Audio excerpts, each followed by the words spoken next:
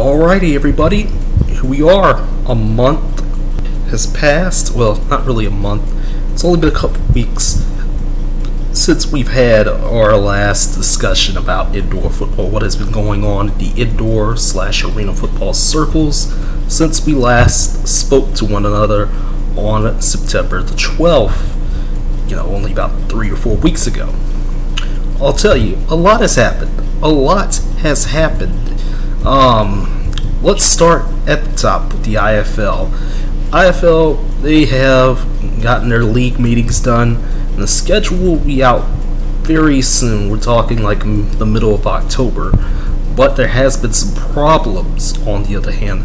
A lot of things are up in the air. It seems that the league is going to prioritize finances, getting money, obviously, over competition, and that conferences may not be a thing at all, and that there's just a lack of good dates available, especially in Green Bay's case. Their PR team is really doing a good job covering this. Man, go check them. Go check out. Go find. Well, obviously, you guys know how to Google. Go Google Green Bay Blizzard's Facebook, and just go ahead and just boom, there it is right there.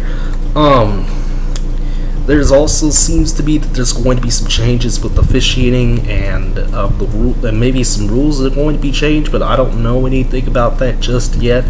And personally, it seems like officials are, I'm not sure what the officiating situation is. It seems like it's because of college football and NFL coming back and stuff like that. That's why there's something off with the officials. As far as coaching goes, Les Moss got let go by Iowa. Really bad year for Iowa. They barely got in the playoffs. We're talking they barely got in there. They got in there by the skins of their teeth. Yeah, that's pretty much it. I usually don't talk about coaches and stuff like that. This is really a significant one because the Barnstormers not looked too good last year. They did not look too good in 2021 this season. The big thing is that the CIF, their new teams, have announced a bunch of coaches. Former player Dante Dudley is Rapid City's head coach now. I don't know who Brian Schmidt is, but apparently he's in one of the Facebook groups. So he's billing his new head coach. Topeka's going to announce theirs very soon. But the real big kicker here is that the CIF released their first schedule. Now, there's probably going to be changes to the schedule like there always is. And there's already a problem with it. I have several issues with this, as I usually do with the CIF. First off, they released it 4.5 months before the season begins, and it seems like, I'm thinking, CIF, they got themselves together this off-season. They got themselves together, and, it seemed like I was confident that the CIF won this year, 2021. I was confident that they won, this season based on how things went during the season. But this off-season so far, not at all. I am disgusted at this point with the fact that we still have non-league games. If you want to be professional, you tout yourselves as a professional league, there should not be 3 non-league games on your schedule. Those should be there. I don't care if it's lack of availability for arenas or anything like that. Stop doing this. This is not professional. But it's to gauge talent. Again, in the game of indoor football, players change pretty much every week. So the fact that it's to gauge talent. No. Stop that right there. Stop that right now. I don't care if CIF fans come on me about this, but talent. There's talent in the Midwest. Obviously, that's where the CIF is basically centered themselves now. There's definitely some talent out there that's probably sitting at home, waiting for an opportunity to get up and go be on a team. So don't give me that, oh well, there was this, with the players and stuff like that. No, stop it. Stop that right now. But the season officially starts on March the 12th, so it looks like CIF may be first. Good to come back, but we'll talk about what all that means. Again, soon, not right now. Obviously, I think I'll have another update again, about things. But what the CIF schedule also revealed is, Dodge City is no longer Dodge City. In fact, they're gonna have to revise this. It's Southwest Kansas, the Southwest Kansas Storm. Dodge City has rebranded, basically, and it's a logo that exists. I don't really like it. I'm already imagining tie-dye uniforms right now. Y'all remember the Waco Tornadoes? Yeah, they have those types of uniforms too, and those look ugly. I'm imagining tie-dye uniforms, and it's gonna be ugly. It's gonna be ugly as sin. I'm telling you right now. So, congrats to the guys over who own the Southwest Kansas Storm. Obviously they weren't supposed to be back in 2021, but they are anyway due to Oklahoma. So Oklahoma, on the other hand, it seems like Oklahoma, that whole operation down there in Enid it's dead. It's a done deal for the most part. There could be something going on, behind the scenes, but I think the workers' comp was just too much to overcome. That's what I'm thinking.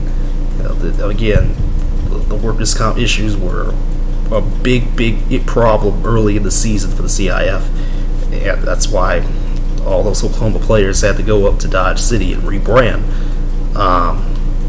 So I don't know what's going on. It seems like Oklahoma's dead. Maybe they'll come back. But likely, since they've been kept off the schedule, it likely means that they're dead. Two teams that are very interesting to talk about here is Amarillo and West Texas. Now, Amarillo and West Texas did the Lone Star Series, during the season, during the CIF season. In fact, it was like later in the CIF season that they were doing the Lone Star Series against a bunch of Bush League type teams, including the San Antonio Valor, whose owner, John Cardenas, he's in jail. John Cardenas is finally in jail, 20 years, for just a bunch of miscellaneous stuff that is just vile. But yeah, Amarillo and West Texas, it seems like things are, I don't know what's going on with them. And I know some of y'all in the comment section are going to start, well, here comes the San Antonio, the Gunslingers, here comes the North Texas Bulls, we can get that Texas League going. And I know y'all are going to say that. I know somebody's going to say that right now. Once this video comes out, I know somebody's going to say that. Well, this is what's going to happen. I honestly don't know. I don't know anything about what Amarillo and West Texas has done. I have not seen anything from their social medias in quite a while. I haven't seen anything at all. They're not on the schedule, and it seems like CIF is focusing on the Midwest, which again, like I've said, is where the IFL should have been focusing this entire time. Speaking of West, Denver's arena is not ready, and I'm not sure what the actual reason is. I think somebody had said that they were letting out the arena for like homeless people or something like that, which is nice, But Denver's not ready yet.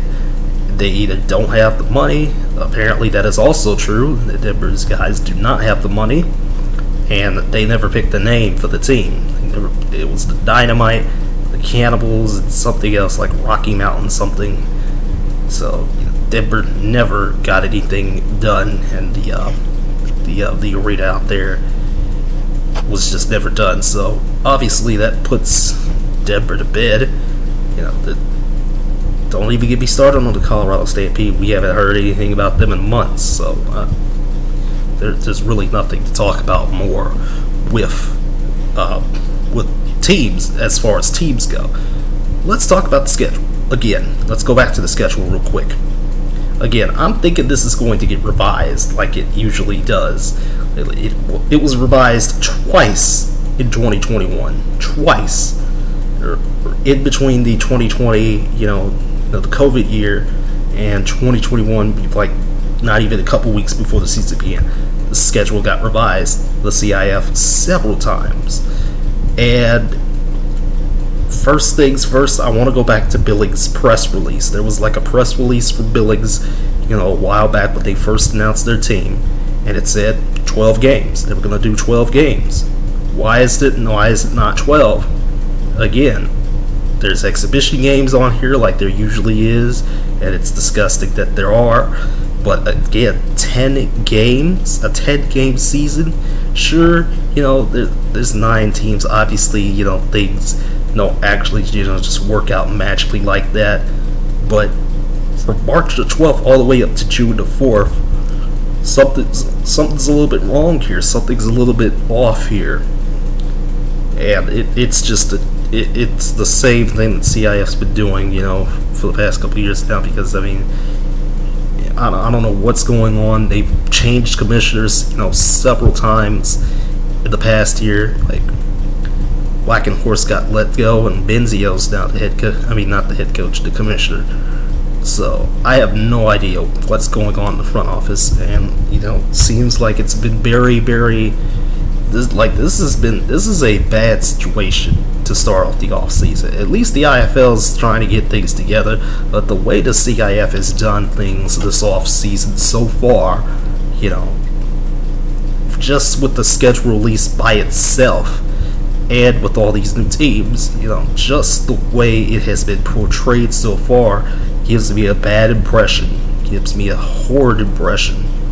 And I'm not going to speak on this anymore. Again, hopefully, things turn out well. But I mean, again, a 10-game schedule just does not do it for me.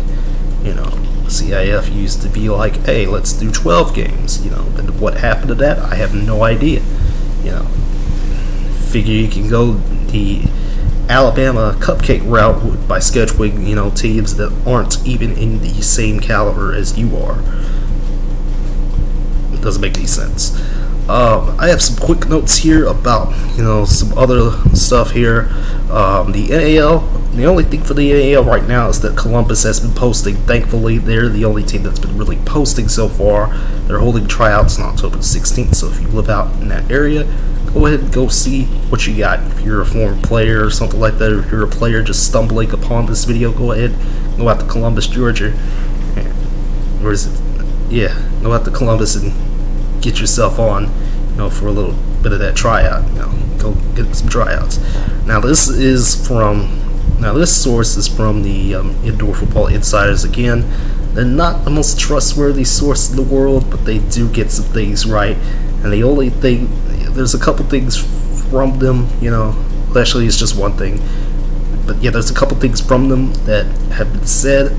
Is that the Charlotte Thunder, they've been looking to join the America Indoor Football, League, the AIF that's coming back, the AIF that was dead at one point, but now they're back. Apparently Charlotte's looking to join. I have no idea how many teams are in this league so far, and there really hasn't been any information about that to really confirm that so far. The America Indoor Football Alliance, on the other hand, seems to be looking at a Bush League team called the Las Vegas Kings. That's the other source, that's the other thing the Indoor Football Insiders have got.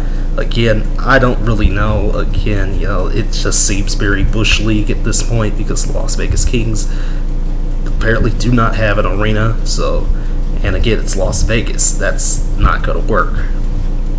Maybe that'll fit for the AWFC, but I'll talk about them in a second.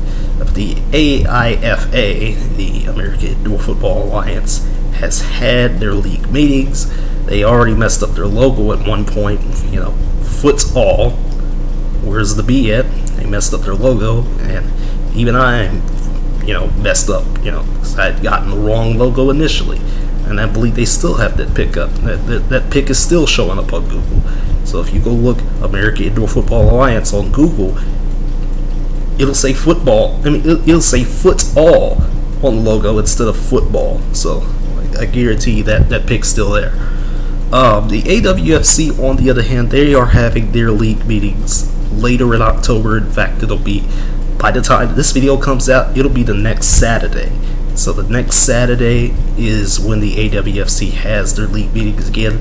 They got the Red Tails from the soft season in San Diego, but again, I don't know what's going on with the Red Tails of San Diego. It seems like another Tier 3 type operation there, which is not a good operation. and we all know the AWFC has had a bad reputation, but it seems like they got their 6 teams and they got things together for the most part. I mean, again, who knows? You know, I genuinely don't know. But the only thing from them is that they have their league meetings. Now, I am going to leak something here in this video, and that is from the AAL. And the AAL is still restructuring. The American Arena League is still restructuring because we don't know what's going on with this league right now. But the director of PR clearly does not know what's going on with this league. If you're the director of public relations, and I believe Liz, whatever her last name is,